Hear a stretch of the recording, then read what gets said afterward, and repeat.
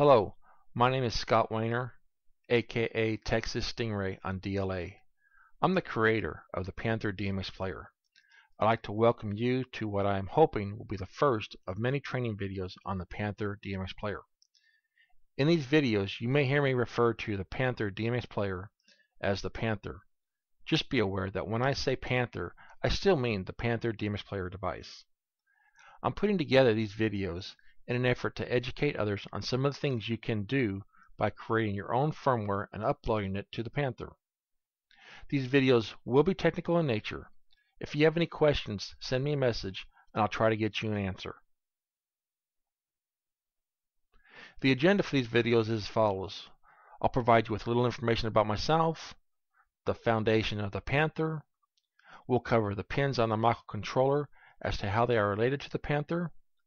We'll cover the pins on the reserve header pin as to what pins are exposed on it and how they are mapped to the microcontroller. We'll cover the hardware and software requirements to create your own firmware to run on the Panther, and we'll finish with finally creating a simple program to flash the LEDs on the Panther. So a little bit about me.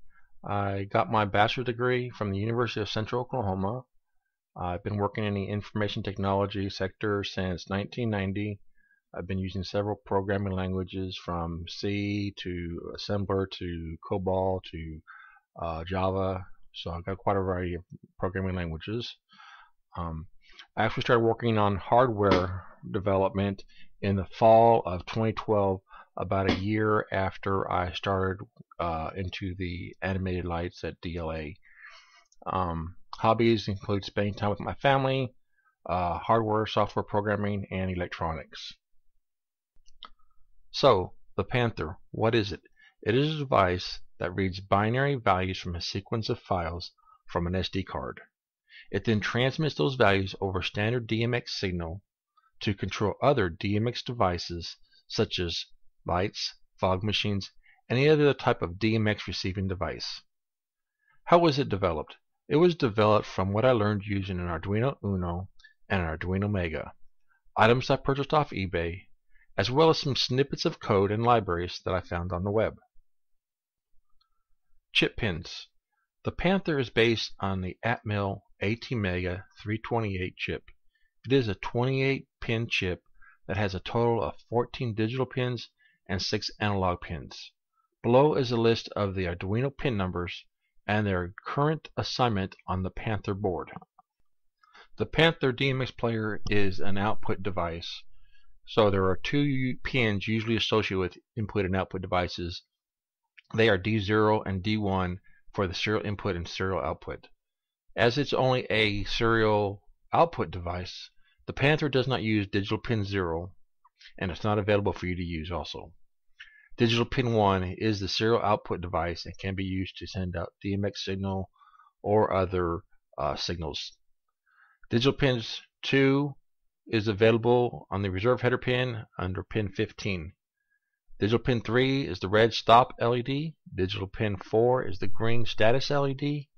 Digital pins 5, 6, 7, 8, and 9 are all available on the reserve header pins as 14, 13, 12, 11, and 10 respectively. Digital pin 10, which is the chip select pin for the SD card, that is unavailable for use. The digital pin 11, which is the master out slave input, is used by the SD card, and it's also available for use on the R3 of the reserve header pin should you have another device you want to hook up to it, as well as the digital pin 12, which is the master in slave out, and that's also used by the SD card on reserve header pin available for you on R5. Digital pin 13, which is the clock, is also used by the SD card, and it's available for use on the reserve header pin as R4.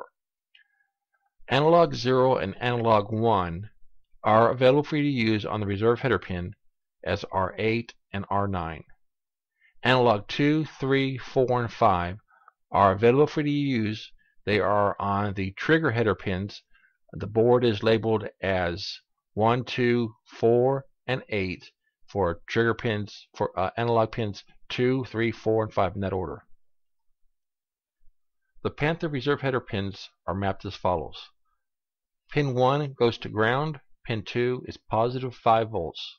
Pin 3 is digital pin 11 in the Arduino IDE, also known as the master out, slave in. Pin 4 is digital pin 13, which is the clock. Pin 5, digital pin 12, master in, slave out. Pin 6 is mapped to the reset pin on the chip. Pin 7 is equivalent to digital pin 9 in the IDE. Pin 8 is equivalent to the analog pin 0. Pin 9 is the analog pin 1. Pin 10 on the reserve header pin is not mapped to anything and is not used. Pin 11 is digital pin 8. Pin 12 is digital pin 7. Pin 13 on the reserve header pin is digital pin 6. 14 is digital pin 7, or excuse me, digital pin 5. 15 is digital pin 2, and pin 16 is not mapped. Hardware, software requirements. The hardware requirements for the Panther is an Atmel programmer. I use a USB ASB programmer with a 10-pin to 6-pin adapter, and that's what I'll use in the videos. Software requirements, you need a programming IDE. I use the Arduino IDE, and that once again is what I will use in the video. The hardware and software links are also available on the Panther forum on www.diylightanimation.com. Once you have installed the Arduino IDE, which includes AVRDUDE, which is what we will use to upload the firmware, which is the hex file, to the Panther, you'll want to copy the below text into a file on your desktop. Name that file PantherUpload.bat, and edit that file to point to the location where you installed the Arduino IDE. Here's an example below of what you need to put in that file. Also note that the text below is wrapped onto 2 lines when it actually needs to be 1 line in the file. The text in the red color needs to be changed to point to your location of where you have the Arduino IDE. I'll go ahead and try and put this also in the notes below so you can just copy it from there. Okay, so now we're ready to create our first program. We're going to be flashing the LEDs on the Panther. So we'll use the Arduino IDE to build and compile the hex file and then upload that to the Panther. So go ahead and launch the Arduino IDE at this point. Okay, so before we start programming, I wanted to show you the contents of my PantherUpload.bat file. So basically, it's like at the PowerPoint. I've got this program, the AVRDUDE. You just need to make sure that you're pointing to the location where you installed your Arduino IDE at. Okay, so you'll use the PantherUpload.bat file to load up, for instance, a new version of the Panther DMX Player firmware, if I push out a new firmware, or to put the original back on there after you've been playing with it. If you're using the Arduino IDE, you can actually upload your sketches from here directly to the Panther. You do that by saying you upload using the programmer. Now you select the appropriate programmer by choosing Tools, Programmer, and choose the USB ASB programmer. Another thing you'll want to make sure is that you come into File, Preferences, and just make sure you have the compilation checkbox here checked so that whenever your program is compiling, you can see where it compiles your program to, so you can copy your hex file out if you want to copy it. Okay, so the first thing I like to do is I like to name my sketches when I start a new program.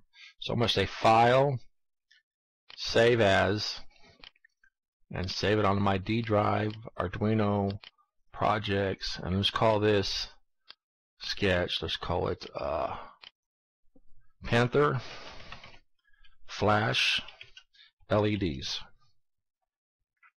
and we'll hit save there. Okay, so now every sketch inside the Arduino IDE has to have at least 2 methods, and those 2 methods are the setup method and the loop method.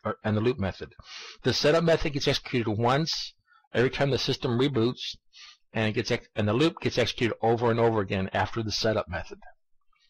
So let's define those. Those are typed void, meaning they're not going to return anything and it's a setup, open and close parentheses, and then the squiggly brackets, and then the void loop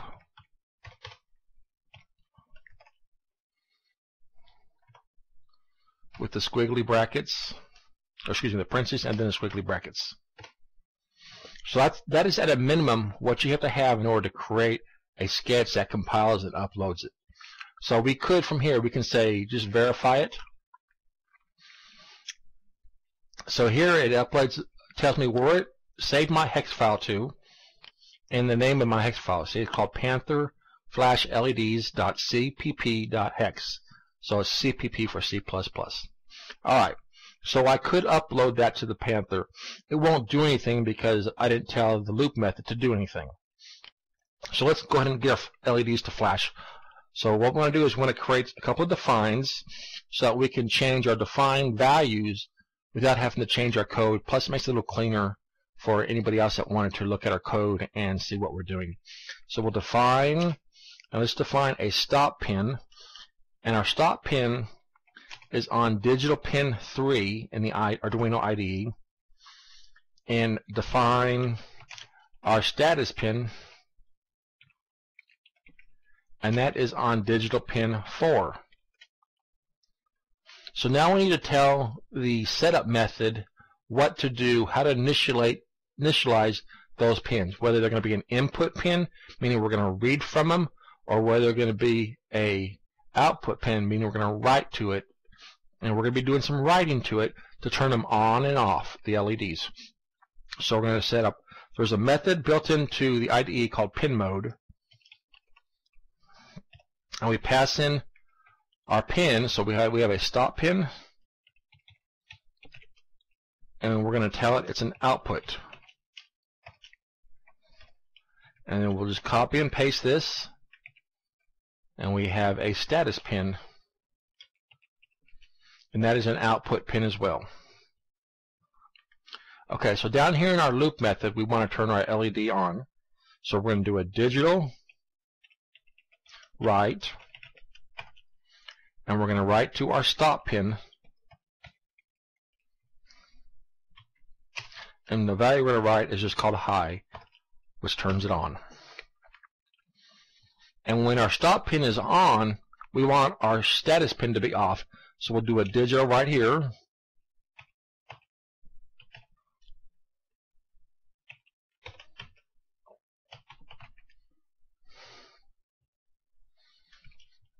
So now watch, you notice I spelled digital wrong, so if I fix it, and you see that the color changed, so this way it lets you know that, oh, I know what that method is.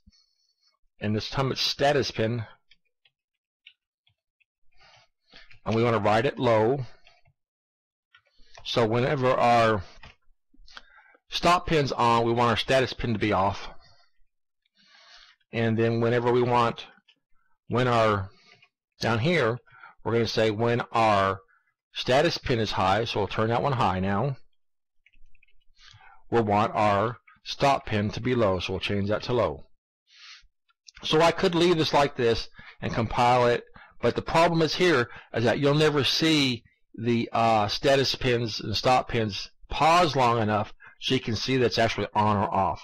So let's add a delay. So we'll do a delay here, and we'll do 250 milliseconds, which is a quarter of a second. And we'll do a delay here for another 250 milliseconds, another quarter of a second. So that's all we have to toggle between our two status pins, our two pins, the stop pin and the status pin. So when the stop pin's high, the status pin will be low. When the stop pin's low, the status pin will be high. Now we can compile it.